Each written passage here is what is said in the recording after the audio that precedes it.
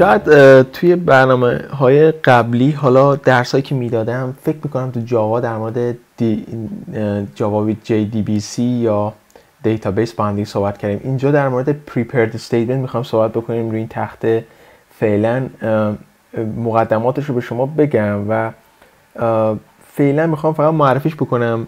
یه مقدار چیزهای زیادی هست در مورد prepared statement که باید بدونید، چون اگه ندونید نمیتونید فعلا باش کار بکنید. فعلا بچسبید به این چیزهایی که یاد گرفتید. ولی خب اینجا میخوام در مورد prepared statement یه آمادگی و مقدماتی به شما بگم که چه کارهایی میکنه. خب فرض بکنید ما یه همچین کدی رو نوشتیم. اون سه تا علامت سوال چی هستن؟ اون سه تا علامت سوال ها در اصل place holder هستن. place holder ها یعنی شما مثلا می نویسید insert into subjects menu name position visible، ولی اون چیزهایی که میخواید توی menu name position visible بندازید هنوز نمیدونید یا هنوز در اصل درستش نکردید و به جای اونا علامت سوال میذارید و کاملا کار میکنه. تو همه زبونهایی که میخوام با MySQL کار بکنن بهش میگن حالا prepared statement و به جای اون علامت سوالا ما این کارا رو انجام میدیم. خب حالا ما چرا باید این کارا رو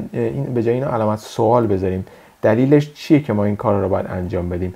دلیل اول این که prepared statements یه بار میتونید بنویسید ولی بعدا میتونید خیلی ازش استفاده بکنید و این کار خیلی سریعتر از اون استیتمنتی که شما قبلش نوشتید و آماده کردید و میخواید اجراش بکنید. یعنی در اصل شما این استیتمنت رو پریپر میکنید، یعنی آماده میکنید. پریپر استیتمنت یعنی استیتمنتی که آماده شده، یعنی آماده کردید، فقط بعد کوئری MySQL رو بنویسن ازش استفاده بکنن و جدا میکنه کوئری رو از داده های داینامیک و جلوگیری میکنه از MySQL injection یا SQL injectionی که من قبلا به شما گفتم که باعث میشه که جلوگیری کنه از هک شدن وبسایت شما. خب فرض بکنید ما اینجا یه مثال زدم. اینجا بالا رو نگاه بکنید، ما کوئری رو با گچ نارنجی نوشتیم، یه کوئری رو آماده کردیم و به جای یوزرنیم ببینید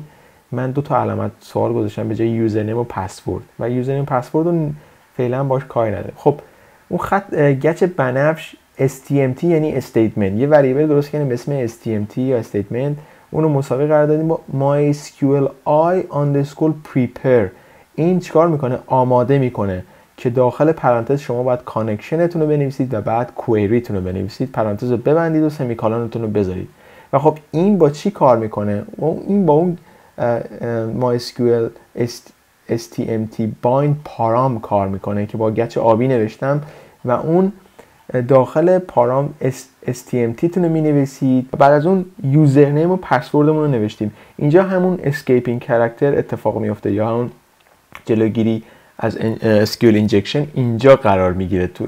توی لاین آبی که نوشتیم یوزرنیم و پسورد شما رو درست وریبلش قبلا ساختن، حالا من اینجا نساختم، ورم داره پلیس میکنه، یعنی جا میندازه تو علامت سوالایی که بالا زدیم با رنگ قرمز که یوزرنیم پسوردش هم قرمز پایین زدیم و بعد از اون میاد چیکار میکنه؟ گچ زرد MySQLi استیتمنت رو اکزیکیوت میکنه که استیتمنت رو داخلش نوشتید و بعد ریزالتش رو در میاره ازش و بعد چیکار میکنه؟ فچ میکنه که ما حالا قبلا از اینا استفاده کردیم. STMT fetch چیکار میکنه؟ در اصل فچش میکنه، یعنی استفاده میکنیم ازش، میگیریمش و بعد SQL در MySQL کلوز میکنیم، میبندیمش که مموری آزاد بشه.